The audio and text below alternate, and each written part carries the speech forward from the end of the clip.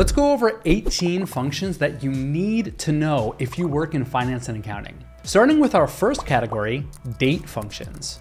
Up first, we have EO month. And this one is really easy to use. Simply type in equals EO month and point to this month over here, comma, and hit 1. The value that gets returned is the last day of the following month I'm referring to in the formula. Want to get the last date of the prior month? Simply just type in a -1 as such. Want to get the first date of the month? That's also simple. Simply enter a -1, close the parentheses, and then add a +1 outside of the function. For quarters, simply enter EO month followed by a 3. For years, simply enter a 12. Want to get the quarter and the year as such? Well, these 4 functions will help you get there, starting with year. To get to the year, simply type in year and point to the value as such. To get the month, you would do the same, but this time typing in month. Pretty simple, right? Well, to get the quarter, let's think of a clever solution for how we can get this number. First, I'm gonna take this month over here and divide it by 3, since there are 3 months in each quarter. Let's go ahead and copy this down.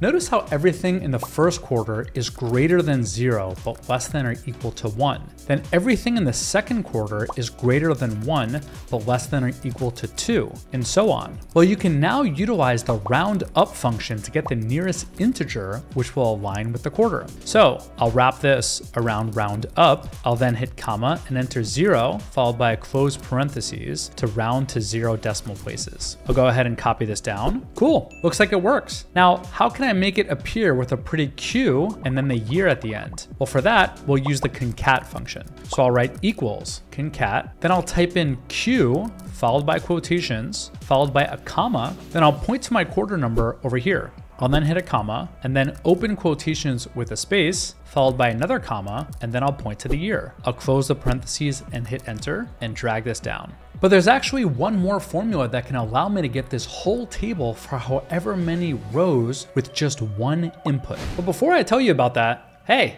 nice to meet you. Well, I don't really know who you are, but I guess you now know who I am. I help people like you grow in your career with fun videos like these around Excel, finance, and accounting. And I have tons of videos, resources, and templates that you can use today. If you aren't already subscribed, be sure to hit that button so you don't miss a video. As promised, the function that we can use to get this whole table is called sequence. The way the sequence function works is it will create a list of values based off of the rules that I specify. So if I enter in equals sequence and then write the number 5 and close, you'll notice that I get 5 rows, each incremented by 1. But I could also type into these other optional arguments as such. So if I say 7 for columns and then hit enter, now I have a table showcasing 5 rows and 7 columns. This is starting to look like a calendar to me, so let's give it the headers for the names of the week as such. And I'll just drag this forward. Okay, now I'll just enter in 5 here and 7 here. And let's just change our sequence function to instead refer to these cells as such. Perfect. There's just one problem here. There's no 32nd, 33rd, and so forth day of the month. Well, for that, we could actually utilize the day function. Are you really that shocked that there's a day function? I mean, we went over year and month. What else is there? So if I wrap this sequence around the day function as such and hit enter, I'll get the first 31 days, then the list will start back from 1 when we get to 32. Another option for me can be for me to choose the starting point in this cell right here. So I'll come into my sequence function, I'll hit a comma, and then for the start, I'll click this button as such. Let's now close the parentheses, and let's go ahead and format this by hitting Control-1 and then choosing date, and I'm gonna specifically go with this format over here. Well, now I have a whole calendar and I can just change this to a 12 or a 16 or an 18 and my information will update. Now, if let's say I wanted to get in touch with my HR department to showcase when exactly we'll be processing payroll, well, I can just select every other Friday as such. I could then come in over here and highlight it and share it so that employees know when they'll get paid. But here's where I really love to use sequence. See this date over here? Instead of having it as a fixed value, I can replace it with a date function. For the year, I'll type 2024. For the month, I'll enter 1, and the day, I'll enter 1 as well. So we can now combine all these functions into a dynamic table. Here, let me show you what I mean. For start date, I'll again write date 2024 for the year, 1 for the month, and 1 for the day. But I could actually use sequence inside my date function. So for the month, instead of saying 1, I'll just point to whatever I have over here by first wrapping it around the sequence function, close the parentheses, and hit enter. I can change this number and my values will automatically update. This is called a spill function because the values spill into other ranges. Let's take this one step further and add all of this other information. So to get the end of the month, I'll just wrap this function over here around an EO month function, and then I'll write comma 0. Great. Now look at what I'm gonna do for these remaining 3 columns. For year, I'll type year. Then I could just point to this cell over here and put a pound symbol as such. This tells Excel that I'm pointing to a spill array and that I should capture the full range instead of just the first cell. I could do the same thing for month and quarter, and join them together, this time using the ampersand key. So now I can change this to a 12 or an 18, and all of these values will dynamically update. But what if I wanted to create these dates going across horizontally, like most financial reports read? Well, that's really simple. I could just wrap it around the transpose function. So I'll come in over here, I'll copy this formula, I'll then paste it as such, but I'll wrap it around the transpose function. The transpose function will take a range that's going vertically and change it to horizontal and vice versa. But so far we've only been talking about date functions. Let's now get into some of the most popular functions you'll use in your Excel file. Lookup function. Here I have my data showcasing my profit and loss in a table format, making it easy to use in formula. Let's say I wanted to get the unique values for accounts and dates. Well, it's really easy to do that with the unique function. So I'll type in equals unique. Then I'll point to my accounts column over here, close the parentheses, and now I could do the same thing with my dates. And now I have a dynamic range showcasing the unique values for my accounts and dates. But I could also return multiple values from this range using the filter function. So let's say I want to see all of my revenue amounts. Well, I can just say equals filter, then point to everything in my range over here, hit a comma. Now I'm being asked for what I want to include. So I'll select my account column and I'll say equals quotations revenue. I'll then close the parentheses and hit enter. Check it out. I now have a filtered view of this range as a spill function. But I can take it one step further by adding another condition to my filter. Say, if I only want to showcase revenue that is above 30,000. So I'll wrap this over here around the parentheses, then hit the asterisk key and open a new parentheses for my second condition. I'll now point to my values column and say greater than 30,000.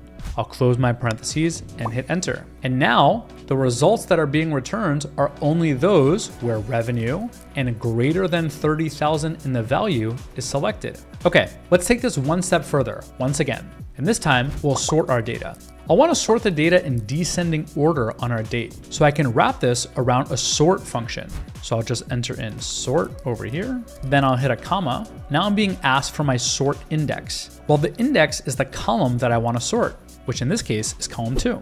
I'll then hit another comma, and then I'm being asked for the sort order. I'll type in -1 to get to descending. Then I'll close my parentheses and hit enter. Check it out. Now I have 2 ranges that are filtered and I'm sorting it on a descending order based off of our date. Nice, looks like it worked. But many times my data will appear in a table format like this, where my accounts are going across vertically and my dates are going across horizontally. I want to use a lookup function to be able to get the value for any account and date that I specify. I won't be able to use VLOOKUP, which can only look up things vertically. So let's say I wanted to pull gross profit for April 2023. My favorite way to get that is by using index match. So let's start with the index function first because it's so easy to understand. First, let me enter in over here my index function. Now I'm being asked for my array. I'll point to my array as such, and now I'm being asked for my row number. So gross profit is the 3rd row over here, so I'll enter in 3. Next, I'm being asked for the column. Well, April 2023 is the 4th column as such, so I'll type in 4. and then I'll close the parentheses and hit enter. Nice, it populated. But I don't want to have to count where exactly my values are, especially because these values will update as I toggle my inputs over here. Well, that's what I can do with the match function. The way this works is you in essence get the position of a value inside a range by typing equals match, pointing to your lookup value, then pointing to where your lookup value lies, then entering 0 for an exact match. Nice, it worked. Let me now do the same thing for the date. So I'll again hit equals match. I'll point to April 2023 for my lookup value. I'll then highlight my dates for my lookup range, comma 0 for exact match, and hit enter. Great, now I combine all of this into one function. So I'll write index, I'll reference this entire table as such. Then for the row, I'll write match, the value over here, as it matches to the range over here with an exact match, comma. Then for the column, it's going to be another match, this time looking up the date as it matches to the date range over here, and again for an exact match. I'll close my parentheses and hit enter and check it out. The value populated. Let me actually take this and instead paste it over here. That's better. Now I can change my row and my column and my values will automatically update. Now, you may be thinking, what about XLOOKUP? Well, yes, I can do everything I just did with index match via XLOOKUP. Here's what the formula would look like if we were to do the same.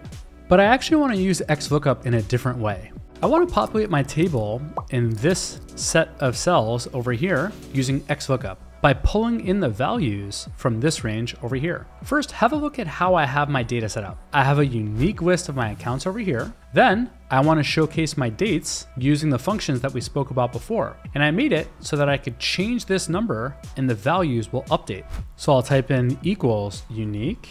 I'll point to the range over here, and now I have my unique range. I'll then point over here, enter in the pound symbol, and now I have my date range. Now watch how I populate my XLOOKUP function. I'll go over here and I'll write equals XLOOKUP. Then I'll point to my first date over here with a pound sign. Then I'll hit the ampersand and I'll point to the first account over here, again, followed by a pound sign. Now you may be wondering what this is doing. So let me actually remove it from the XLOOKUP to show you what my result is.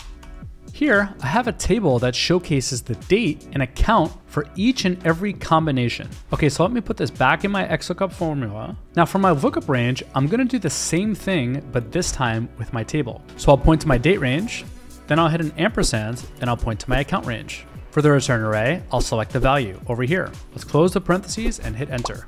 Whoa, our whole table just populated with just one function in this cell. I can now change the amounts for any period, and my values will automatically update. Pretty neat, huh? Well, we got 4 more functions to go, this time covering sum formulas. See, so far, we've only been talking about dates and lookup functions. What if I want to provide an actual math operator on my data, like summing values? Well, SUMIFS is my favorite for that. So here I have a portion from my profit and loss, and I want to summarize the values by the department and the cost type. This is one of the most common things that I do when I prepare a profit and loss dashboard.